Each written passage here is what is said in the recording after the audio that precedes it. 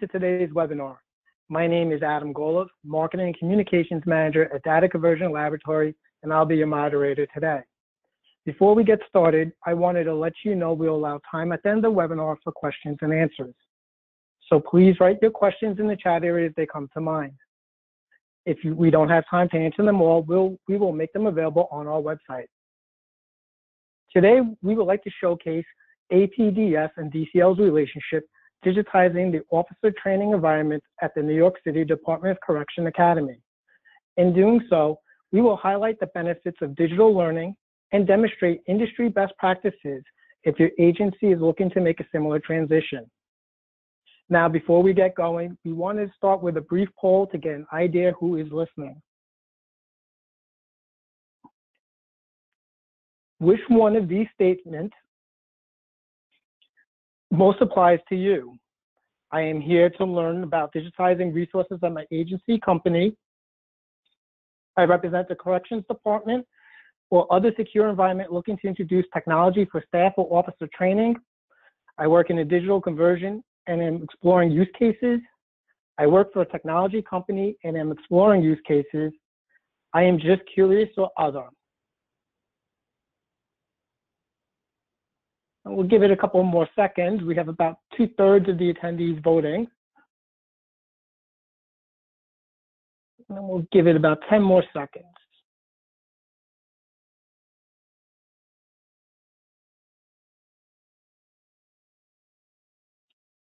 Okay, so just to let everybody know, we had 31% say that they are here to learn about digitizing resources at an agency or company. 31% works for a technology company and they are exploring use cases. 31% are just curious or other. 8% represent the corrections department or other secure environment looking to introduce technology for staff or officer training. A bit for Greg Fagan, who is the sales director for publishing and financial industries at DCL.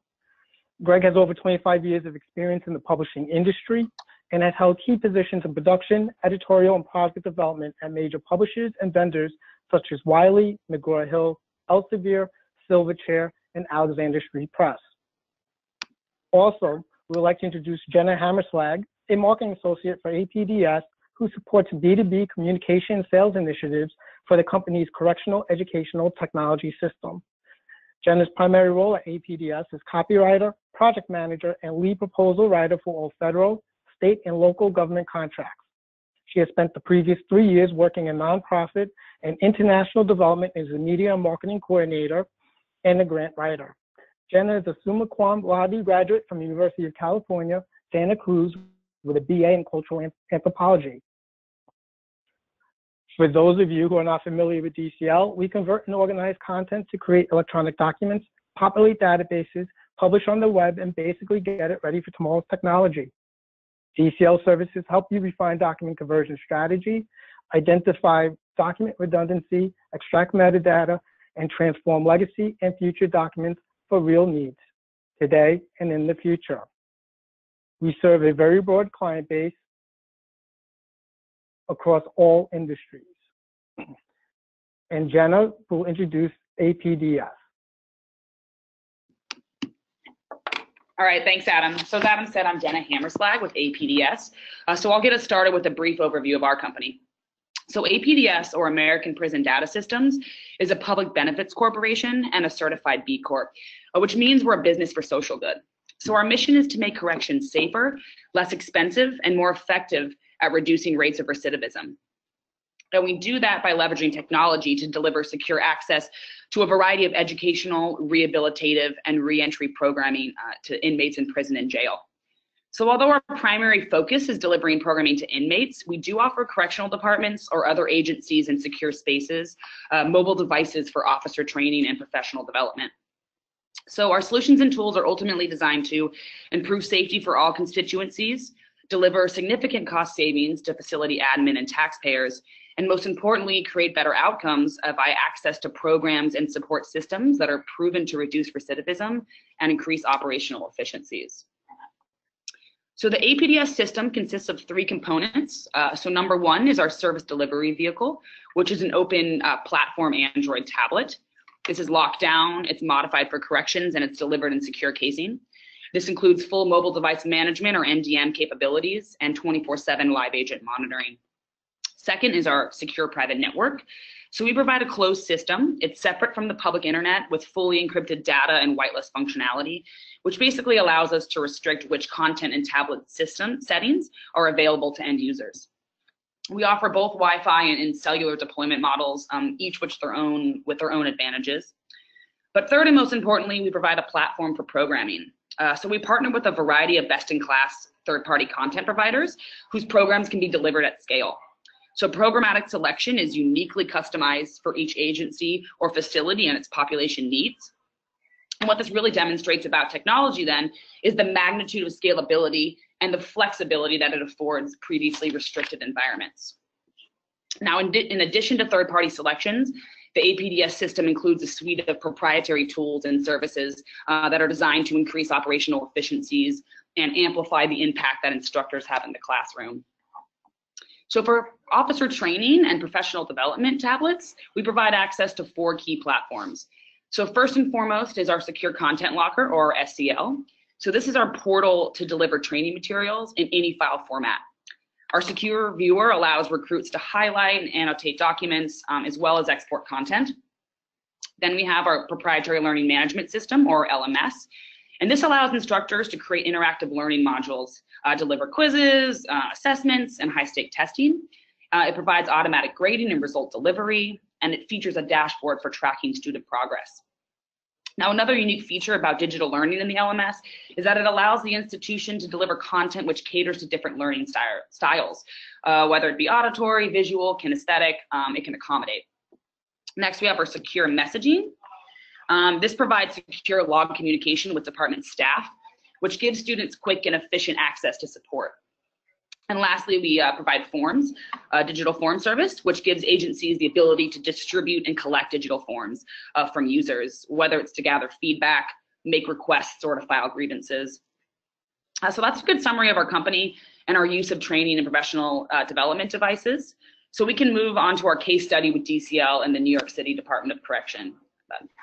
So our first and largest client utilizing our training tablet model was the New York City Department of Correction Academy. And they approached us with several unique challenges. So first off, due to a hiring spike at several facilities on Rikers Island, which is the city's jail complex, the DOC saw a 300% increase in the amount of recruits entering the training program, with cohorts ballooning from 300 to 1,000 between a single session. Now, this signaled a need for far more resources to support the growing class sizes. And secondly, at the time, training content was delivered in heavy, cumbersome binders with more than 2,000 pages per cadet. Binders were reprinted and redistributed to new cohorts every 16 weeks, and this presented the agency with monumental costs for maintaining a paper-based environment. This also meant that any changes or additions to existing content had to be reprinted and redistributed as well, which, as you can imagine, is a manual and time-consuming process. But beyond the time and resources dedicated to maintaining binders, the DOC was worried about the instructor and administrative capability to support manual grading and reporting processes. And lastly, there was a security concern. So there were a lot of recruits, which means a lot of sensitive documents floating around. So there was a secondary interest in providing not only more efficient access to DOC content, but a more safe and secure way of doing so. So we knew right off the bat that APDS tablet functionality and the scalability they offered could help the DOC achieve its goals. But to say goodbye to those binders once and for all required a significant collaboration with our digital conversion partner, DCL. And their role was to work with our product and education support teams to design and fully digitize the DOC training content for delivery on our proprietary platforms. So I'll pass it off to Greg. Thanks, Jenna. So how did we meet the goals that Jenna identified in the previous slide? Well, we put our content structuring expertise to work, first to analyze the content and the client's needs, to determine the best format for integration into their proprietary learning management system. Ultimately, we agreed that a SCORM compliance structure was the best fit, For those of you not familiar with it, SCORM stands for Shareable Content Object Reference Model, and it's simply a collection of standards and specifications for web-based e-learning. It defines the communications between the client-side content and the host system, which is commonly supported by a learning management system, as in this case. We created a template for how to format and deliver the content, how to organize the files, how to chunk the text, etc. We then converted a sampling of the content and tested it within APDS's LMS to ensure that it would perform according to the client's needs. Once that testing was complete, we converted the balance of the content and loaded that into the learning management system. This was truly a team effort that required very close collaboration. The APDS project team had to communicate to DCL how they wanted the training content to work within their LMS, and DCL needed to understand the LMS's underlying architecture before we could recommend the right content format.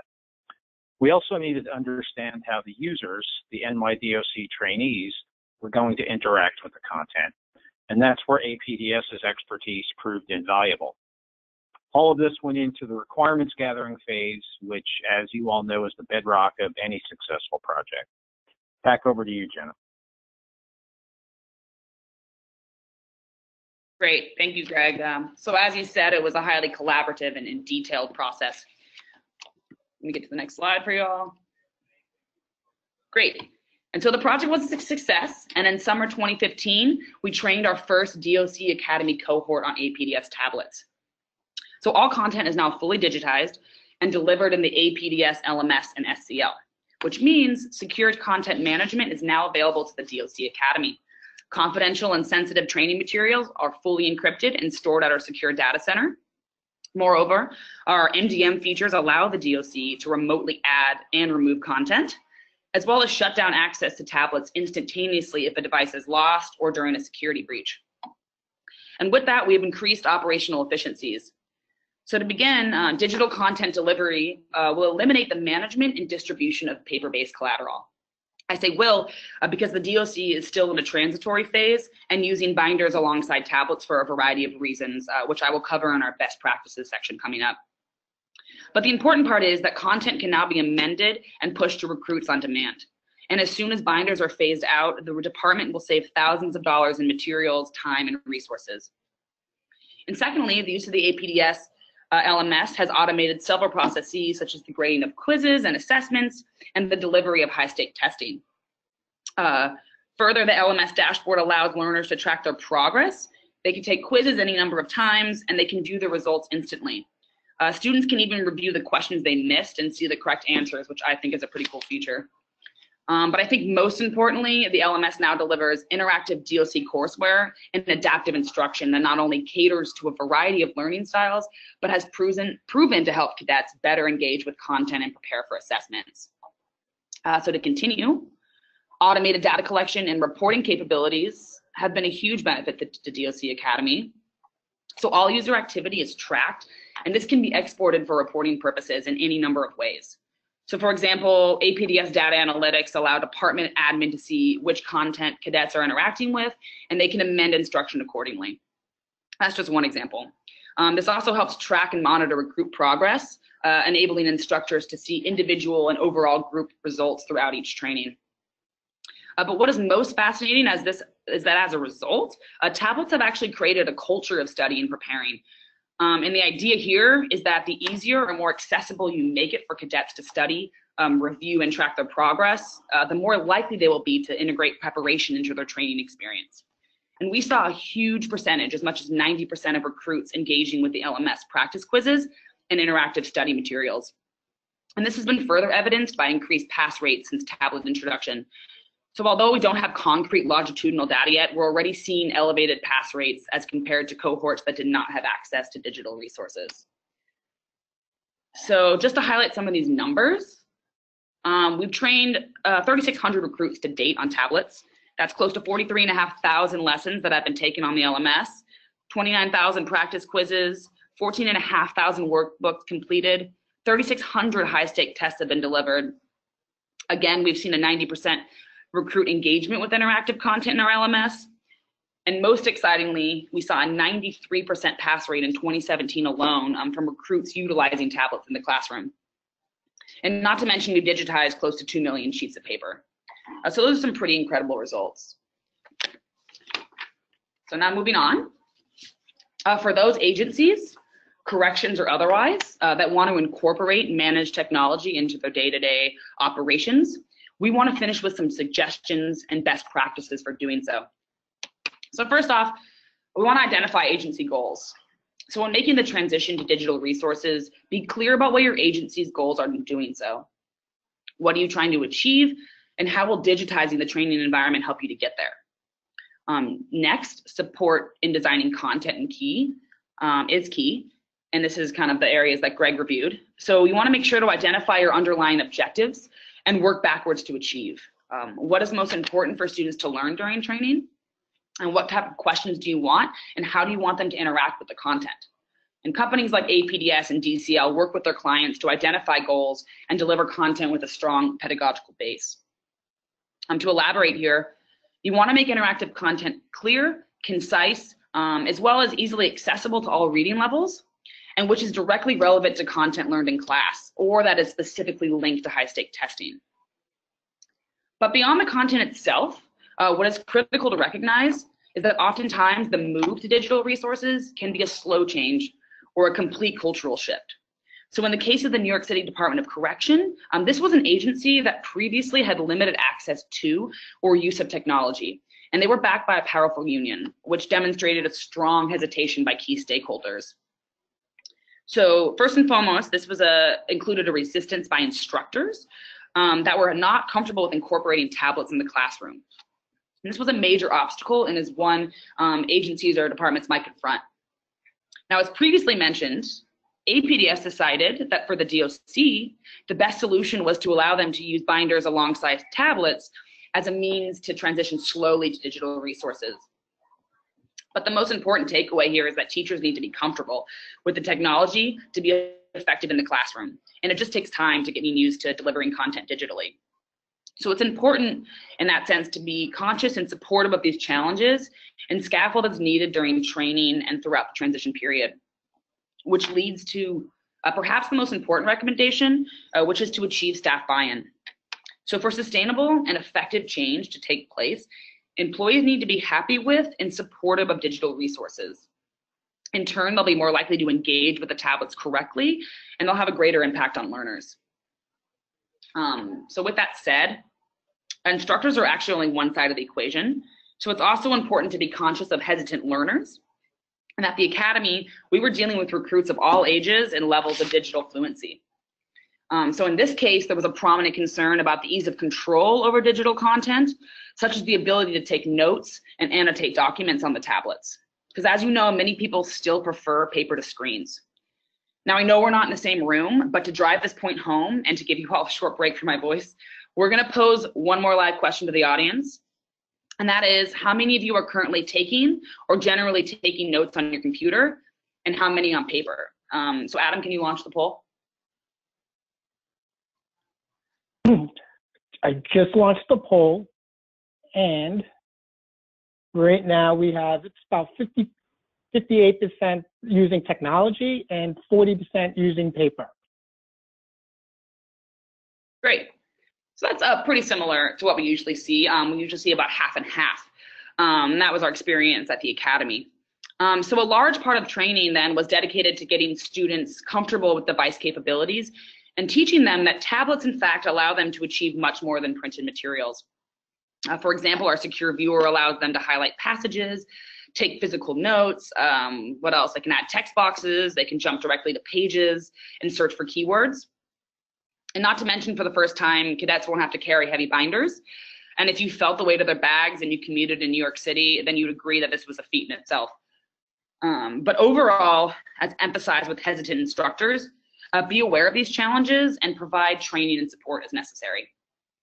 Now, there's no magic formula to getting every learner on the same page, but for those agencies with the limited use of technology, a training wheel approach always works best to achieve buy-in. So begin with a dual delivery mode and allow teachers and students to get comfortable. Once buy-in is achieved, then make a hard switch. because the digital learning environment and the fluency that comes with it are inevitable in today's world. And as long as we're cognizant of all constituencies while getting there, the positives will far outweigh the negatives. So to wrap all this up and tie it together, I'll leave you with a final summary about the importance of this specialized training and ongoing support with this type of work. So for APDS, we target around a 90-day window for tablet deployment. And this process varies, but APDS conducts and recommends the following activities. So first, you want to establish agencies' roles, goals, and expectations. And next, you want to assess the connectivity needs. So do you want a Wi-Fi, a cellular, or a hybrid solution? For officer training, APDS recommends cellular devices since they're far less restrictive and they allow cadets to access content from anywhere with a cellular signal. Next, you want to ensure content creation is rooted in strong pedagogy, provide on-site staff and cohort training, and lastly, lend ongoing user support, both technical and pedagogical. So now I'll pass it back to Greg for DCL's tips and tricks. Thanks, Jenna. And just to add to the best practices Jenna was outlining, I would simply add that if digitizing all of your training content seems like an overwhelming task, start with a small pilot project. Work with your vendors to scope out what you want to accomplish and how you want your content to work within your chosen system, and then build a small production version.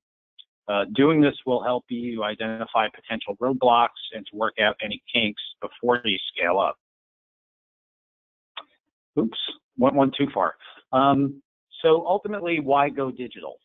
What are the tangible, measurable benefits of doing so? First, there's greater ease of use. Not only is your content more accessible in the sense that users can get to it more easily, but there's also the opportunity to make it accessible from a 508 compliance standpoint. Given that you're going digital anyway, why not make it usable for people with disabilities? We recently gave a webinar explaining why making your content 508 compliant is a good idea, even if you're not mandated to do so. It's available in our webinar archive if you'd like to take a look at that later on. Next, paper and binders isn't very flexible or scalable. Digital content is. Content reuse and repurposing come into play. When your training content is in a structured format, you can rechunk it, repackage it, combine it with other content sets, and pretty much do whatever you like with it. Updating your content becomes much easier. Rather than rekeying, reprinting, and redistributing paper documents, you update your content in the LMS or CMS where it lives, and then publish it to your output of choice. Another great benefit is that you can incorporate audio, video, and other multimedia into your content. Assessment and feedback become possible. Test scoring, targeted feedback, usage stats, etc. There's so much data that can be captured and reported. And you can eliminate print and distribution costs, which, depending on the size of your program, can be pretty significant. I think of a project we did for Cisco a few years ago to bring their in-house training program online. They were printing and shipping materials across their locations around the globe. So the savings they realized by going digital amounted to hundreds of thousands of dollars. And finally, you may bring about world peace. I have no evidence to support this assertion, but I can't disprove it either. So why risk it? Just go digital. Do it for the children. And now Jenna and I will be happy to take your questions. Thanks for tuning in. Thank you, Jenna. Thank you, Greg, for this very informative webinar.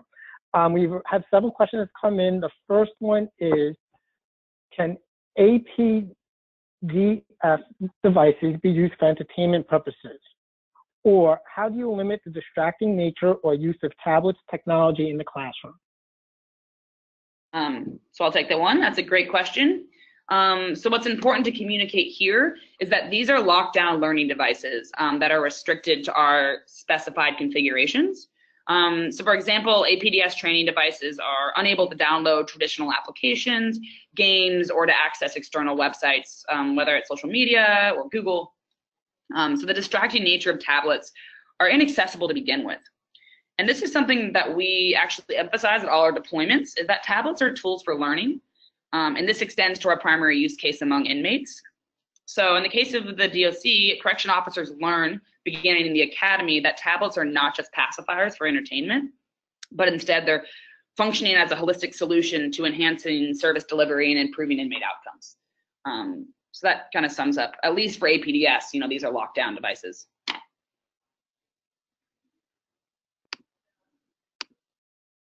Thank you, Jenna. The next question is rather long, so please bear with me.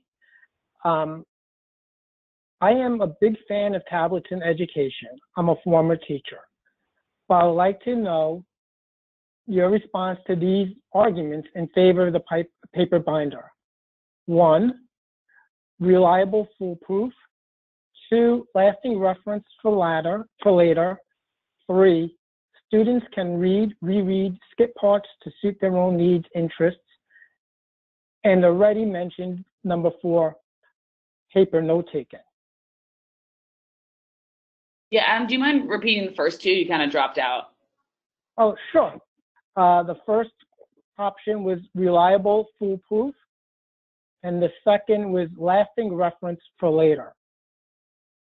Yeah. Okay, so all 4 of those, I would say, our tablets can accommodate, except for in a use case where you lose the tablet or break the tablet, in which, we work to provide replacements as soon as possible. We can also make content available elsewhere through any web-based browser. As far as the note-taking goes, we do, the tablets provide for several accommodations there. So, learners can, again, highlight and take notes just as they would in physical documents. Learners receive stylus pens where they can write in a way that emulates pen on paper. And keeping track of the content, everything, again, is web-based and accessible from any browser. Also, in the way to kind of skip around as you like, the ability to jump to pages directly or keyword search is actually more effective than flipping through cumbersome binders. And for those students that ultimately do want to use paper-based material, we offer the ability to export the content. They can print that and take notes or highlight as necessary if they'd like. So really, tablets can when understood and taught how to use them properly, can accommodate for all of those concerns.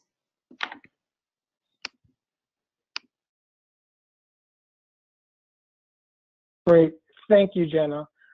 The next question has come in is, are the tablets used along with instructor-led classes? Well, all of this is ultimately up to the department or agency when we do the needs assessment and we help design the content and how it's delivered. They can certainly be used side by side in instruction.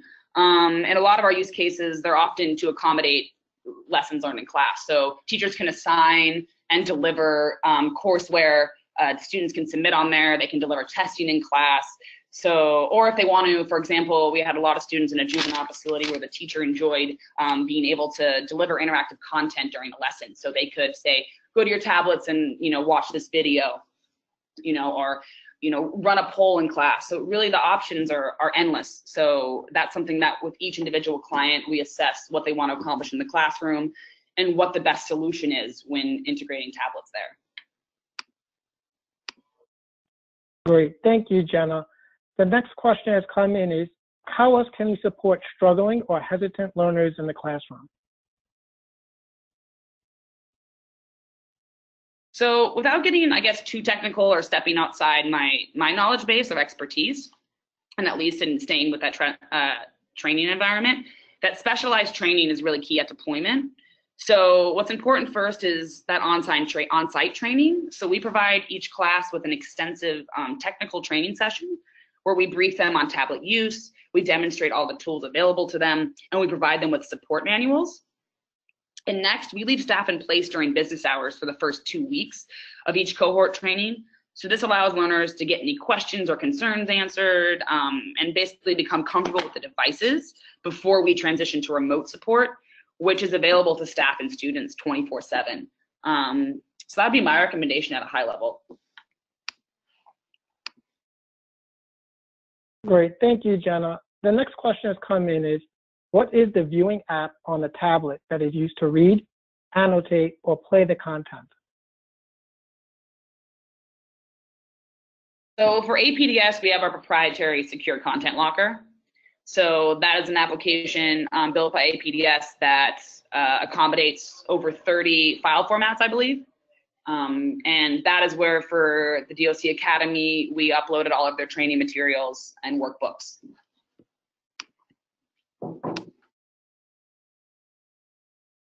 Thank you, Jenna. The next question has come in is, we are concerned about ease of use for written responses on mobile devices. What is the best way to accommodate this on tablets? Okay, lots of questions here. So the difficulty using the tablet's keyboard or input there is a common concern. And so we have a few options to alleviate that. So as I mentioned in an earlier question, cadets receive a stylus pen, and that allows for written notes directly on the tablet screen, and whether that's within the content or the workbooks themselves, or even in a blank digital Word document during class. So this is a popular option for those learners that want to really emulate pen on paper. We're also beginning to offer our clients detachable keyboards, and that's use specific, but we'd like to make this option available to accommodate any typing or input difficulties for written assignments or for testing purposes. So those are a few ways we work with our clients to alleviate those concerns if they are one for your agency. Great, thank you, Jenna. And the last question has come in is, what kind of audio and video is integrated with the training content?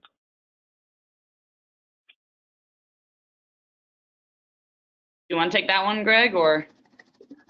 Well, I don't know specifically what NYDOC is using, but any kind of file, if you have a learning management system or a content management system and the content is tagged to be SCORM compliant or be it XML in some sort of ditto learning and training format, then it's already set up to accept WAV files, MP3 files, or whatever files you may have. So you may have demonstrations in video that are necessary for the students that are using, or the trainees that are using the content. There may be podcasts or audio files you want to incorporate. All of them are possible. As far as specifically what NYDOC was using, that I'm not sure about. Yeah, I mean, and my only, again, this is outside of my technical expertise, but that would just be in our SCL, as I had answered before. We can accommodate any audio or MP3 file and add that into our either LMS or our secure content locker. Great, thank you, Greg. Thank you, Jenna. One last question has come in is, why did you go with SCORM as opposed to DITA or another form of XML? I can take that one, Jenna. So the answer is actually pretty easy. It's because APDS's LMS was already set up to be SCORM compliant. So that was the most logical choice. We looked at whether doing a DITA model, perhaps learning and training, or just even vanilla DITA, would improve the content in any way, and we came to the conclusion that it wouldn't, that SCORM was the best fit. Going to DITA in this case would have involved far too much reworking of the content and how it was authored and assembled, so it just didn't make sense in this case. SCORM was the best fit.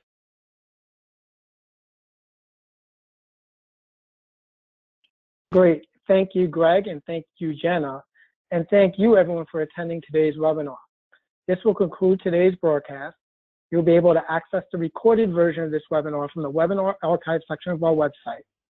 Thank you, everyone, for attending, and have a great day.